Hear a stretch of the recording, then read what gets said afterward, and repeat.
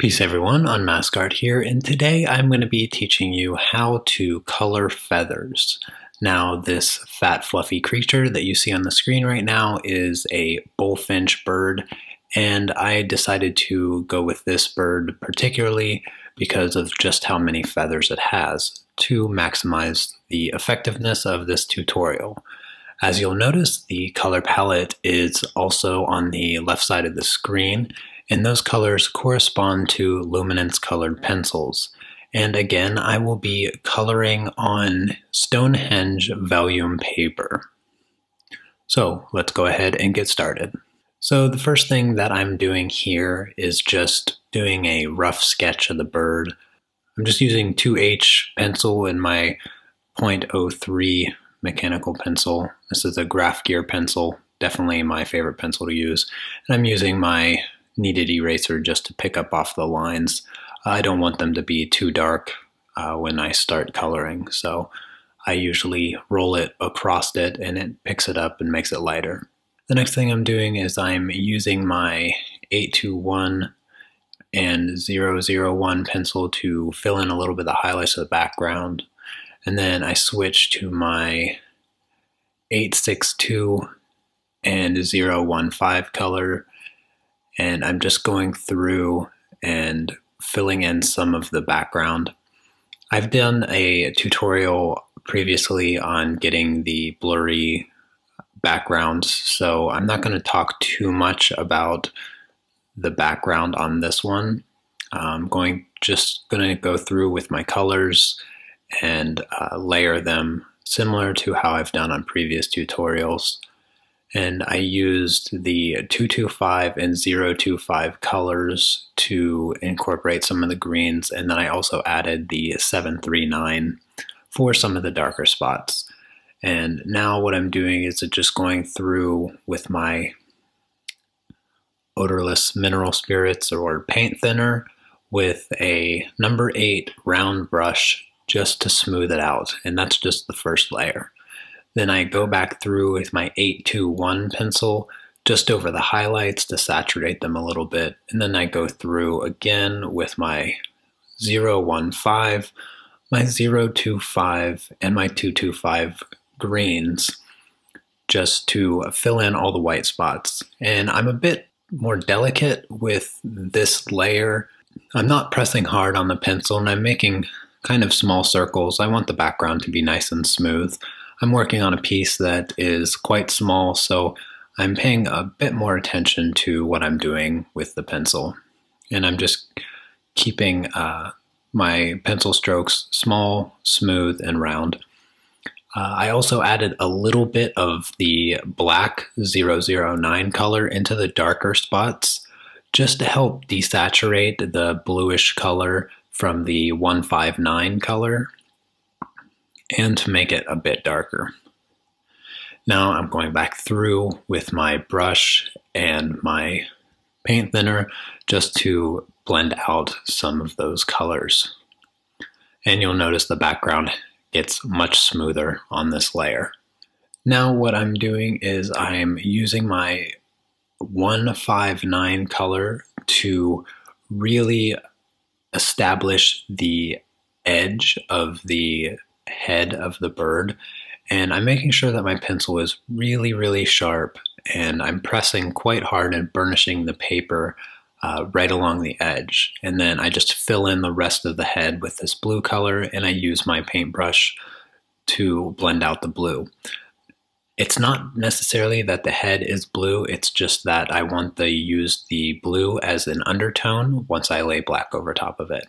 And then I just fill in the eye a little bit and leave the highlight. Nothing special there. Now you can see what I'm doing with the black is I'm just creating kind of the texture. I'm being really particular of my pencil strokes here and making sure that they're all going in the direction of the feathers. And I'm just using the 009 here, filling in the black spots of the beak and adding a little bit more of the 159 blue. And then I used my paint thinner once again to just blend all that out and make it look smooth. Adding a few details and color to the eye, and this is where I start on the wing. And what I'm doing here is I'm using the 159 color again to get those undertones of blue. And once I add black over top of it, it makes it look even more black. And that's kind of the purpose of doing the undertone in blue. But not only that, it also adds that little tint of blue that makes the feathers look more real. And then I'm just using the paint thinner again to blend out those colors. And I go back through with another layer of black, hitting the darkest highlights, and then using the 802 pencil to bring out the highlights a bit more. And then I blend it out once again. The next part that I'm starting on is the chest of the bird and all the really fluffy feathers. And what I'm using here is my 872 pencil, and what I'm doing is I'm establishing the length of all the texture in the feathers. So you'll see that I'm using many different lengths of strokes, pencil strokes, to establish where the texture is showing up in my feathers. And I'm switching now to my 041 pencil just to start bringing out some more of the detail. Most of this detail will eventually be brushed away. It's kind of just a guide to draw on with color as opposed to doing it with the graphite pencil or something like that. And what you'll notice is that as the feathers are coming further down from the head, they get longer and longer. And so to create that effect that you see in the reference photo, all I do is lengthen my pencil strokes. And now that I have those two first undertone colors, I'm just taking my paint thinner and blending them out just to get rid of the white. Now I'm coming through with my brighter colors, my 850 color, and this is where I'm going to start adding the colors that show up in the feathers. And I'm still being very mindful of the length of my pencil strokes, depending on which part of the feathers that I'm working on, either the shorter feathers up by the head or the longer feathers underneath the bird. And here I'm using the 862 pencil to just establish some of the shadows in darker areas of the bird, along with adding more saturation and color to the front of the bird. Now I'm coming through with my 585 pencil and really starting to bring out the detail. I'm using a bit of a heavier hand here and creating the dominant textures. You'll see that with this pencil here, I'm using it to bring out the overall texture on the bird. And I'm going through now with my 872 pencil to reinforce the undertone colors that I want the bird to be, but I'm also still maintaining the same pencil strokes, being mindful of the direction and the length of the feathers. And finally, I'm going through with my paint thinner once again to just blend out all those colors, work them into the piece, and get rid of the rest of the white paper part. And now I'm going back through with my 585 pencil and my 850 pencil. I'm kind of switching back and forth between these pencils depending on what I need to do with the piece. I'm also using the 862. Those bottom 6 colors that you see on the color chart are the pencils that I'm using for this part of the bird.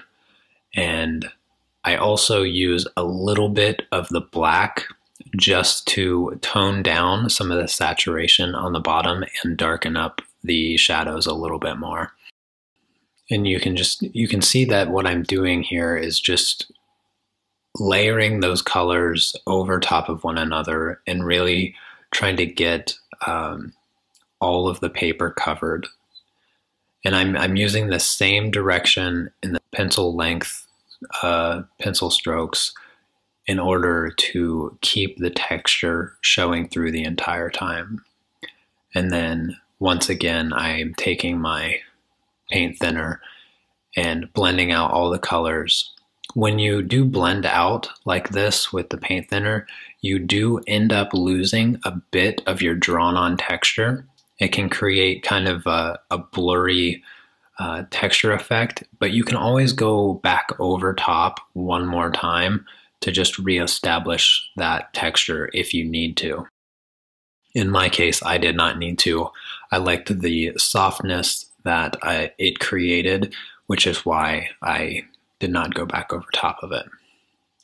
Now I'm working back on the back part of the feathers, which are mostly just black and white. There's not a lot of color on this part of the bird, which is kind of nice because it really highlights the front of the bird, because the front of the bird is so colorful.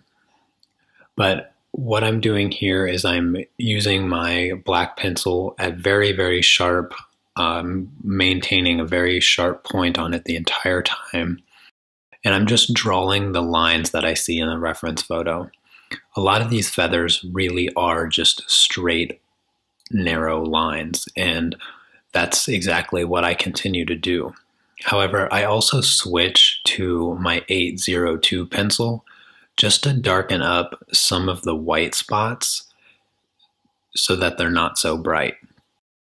And then, of course, I go through with my paint thinner and I gently blur that out. When I'm using the paint thinner to blend it out, though, I'm making sure that my brush strokes are identical to my pencil strokes. And the last thing that I do here is I'm just taking white, the 001 pencil, and getting some of the last little highlights on the feathers just to create a bit more texture and make everything come together nicely at the end. And I also do a little bit of highlighting on the eye and the beak as well. And there you have it. That is the final piece. I hope that you found this tutorial helpful. For those of you that support me on Patreon, the high-resolution reference photo along with the color palette is available to you now for download. Anyways, I hope that you enjoyed this video, and if you did, be sure to give it a thumbs up and let me know what you think in the comments. If you have any ideas for tutorials in the future, also feel free to let me know, and I'll see you next time. Take care. Peace.